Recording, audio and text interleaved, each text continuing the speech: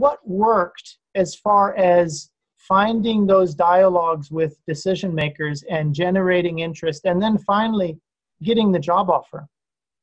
So I think one of the pieces that there's 2 points that I think when I was watching your videos and when I was engaging with you, and I think first of all, whatever you do, personalize the message.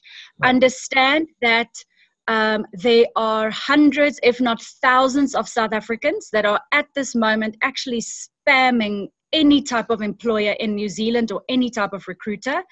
And so if you are not going to put in the time to understand who the person is that you are reaching out to, you are just going to land up in a heap of CVs. So I think that was and you kept saying it repeatedly, but I think I also had to go through that to realize that. You give a lot of feedback on, you would kind of go through questions and then you would give feedback on how my answer came across.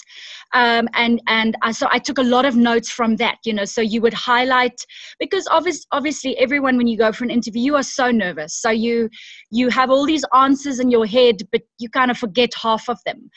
So I think the one thing you did was you kind of summarized in a feedback message to me as well to say, highlight these 5 things. And I'd kind of written them down. I made sure that in each one of my discussions, even if I forgot everything else, those 5 things or whatever they were, that came through. I think that's the one thing. I think the second thing that was very valuable is it's mock interviews, and you prepare us for what can be expected.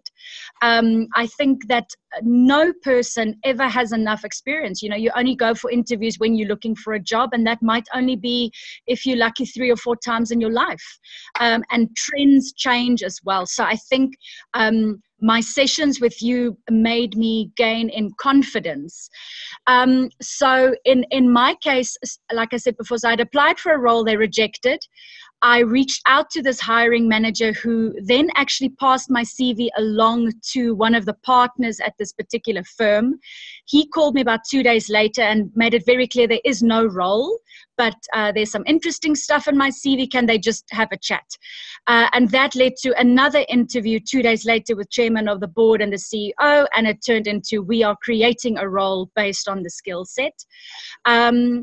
There were some questions they asked that I wasn't prepared for, and I would want people to be prepared for that. So the obvious question always is, why would we go for you when we have a whole country full of New Zealanders? We have to prove to immigration that you are the best. Why would we do that effort? So you have to believe in yourself. And Tate, you did help me prepare some pointers that I could use for that answer. So that definitely helped. So they had kind of made a tentative offer, but said, listen, when you come here, come spend a day with our team. And so I had the opportunity to meet the executive team and see if it's a cultural fit, both from their point of view and mine. I saw the offices. I got to meet the people that I'm going to be working with, which really made me, I'm sitting here and I know where my desk is going to be.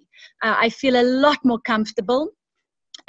So yes, it is very costly. It was not a cheap exercise because I funded it, it's your flights, it's your accommodation, but it's absolutely worth it because you are uprooting your whole life. You are selling all your property, your cars, everything.